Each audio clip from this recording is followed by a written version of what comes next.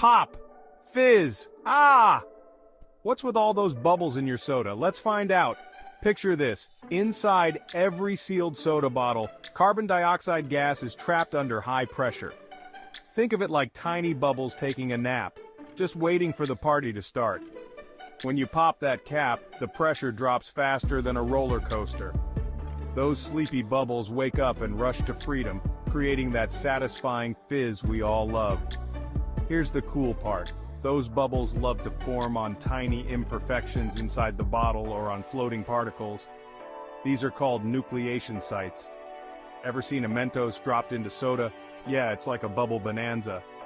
Temperature matters too. Cold soda holds more gas, so it fizzes less. Warm soda? Bubble City.